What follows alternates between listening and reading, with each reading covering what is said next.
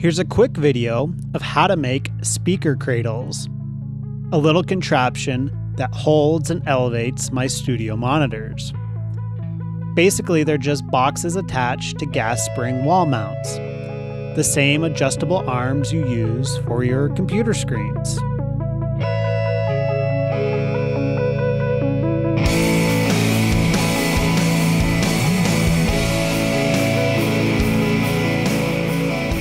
So you're going to start out by measuring your speakers, length and width being the most important.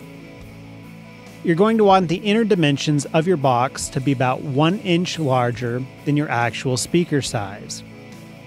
This will allow you to glue in the open cell acoustic foam and still be able to fit the speaker inside. This will give the speaker a nice tight fit and also isolate the speaker from the cradle, removing any acoustic resonance or vibrations. Here you can see the gaps around the speaker, about the 1/2 inch around the entire thing, that will allow everything to fit in there nice and tight when it's all done. Now I'm measuring for the front panel of the cradle, and I'm creating a semicircle, and I'm using this paint can lid as a template. I'm just creating a half circle to help match the driver shape. And all I'm using is a jigsaw to cut it out.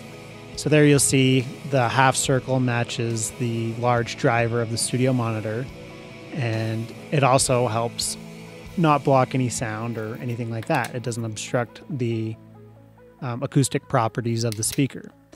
Again, now I'm just using the paint can to add some little rounded flares on the left and right side of the panels, just to add a little bit of aesthetics and appealing look, so it's not just squared off edges everywhere.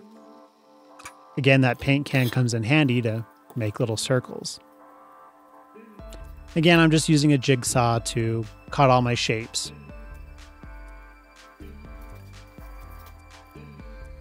So now you'll see how it all kind of fits together as I knock everything over.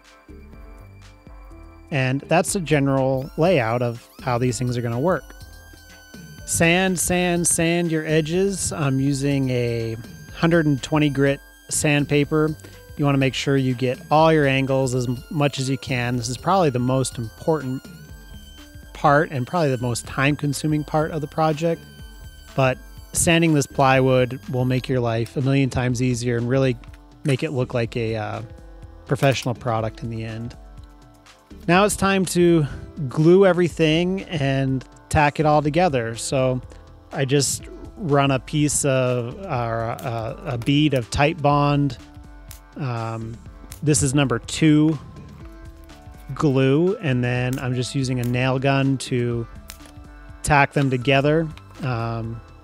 The nail gun's basically acting as a clamp. I didn't want to wait and clamp everything individually, so I'm just using little brad nails to secure it, kind of like a cabinet.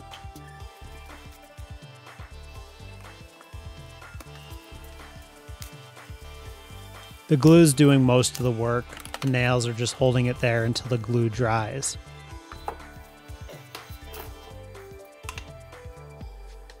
And there we go. We're adding the front little piece that we made with our half circle.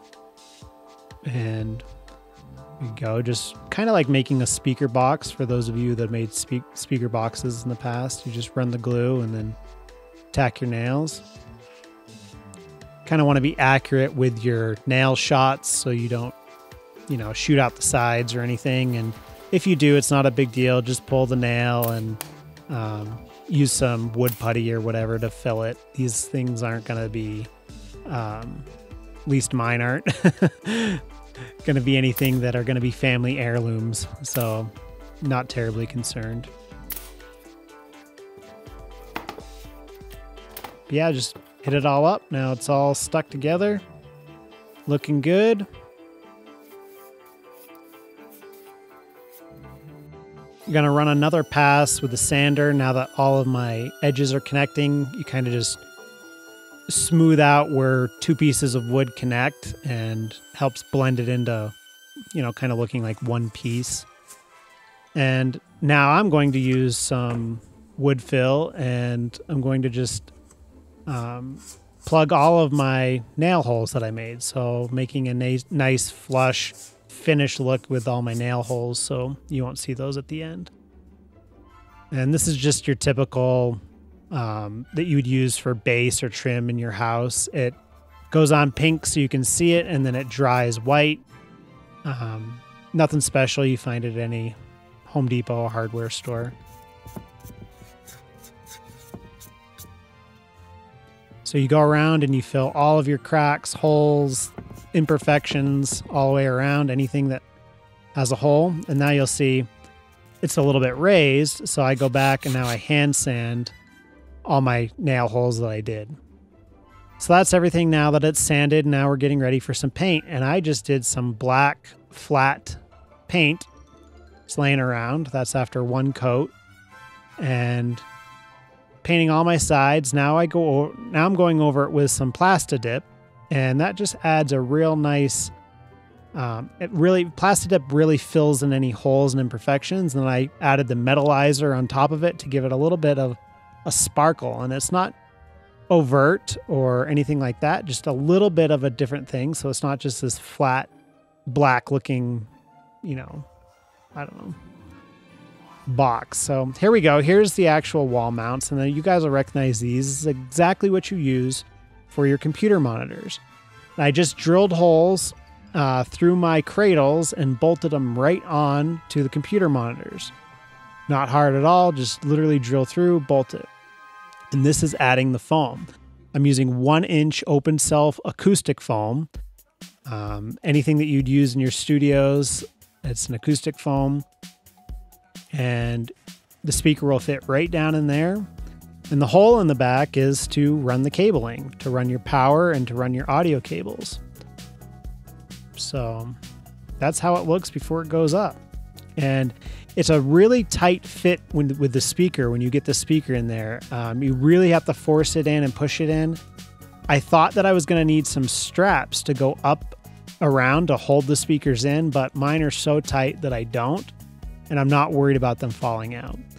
And there you see, it's just bolted straight through. So you just want to make sure your bolts go straight through.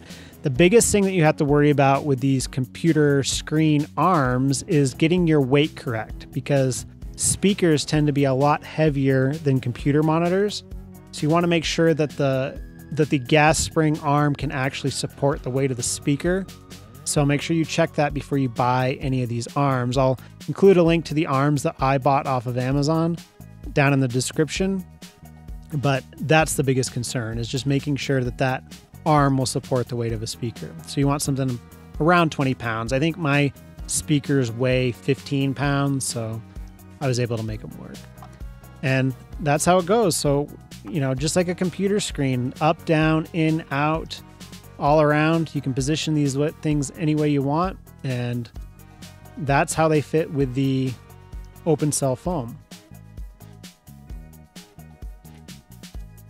So that's how they are. They're mounted up. I know that they're above the listening position, which technically isn't correct. You can place yours however you like them. I like mine like this. For one, it gets them up and out of the way of my desk and my workspace. They're not in the way at all.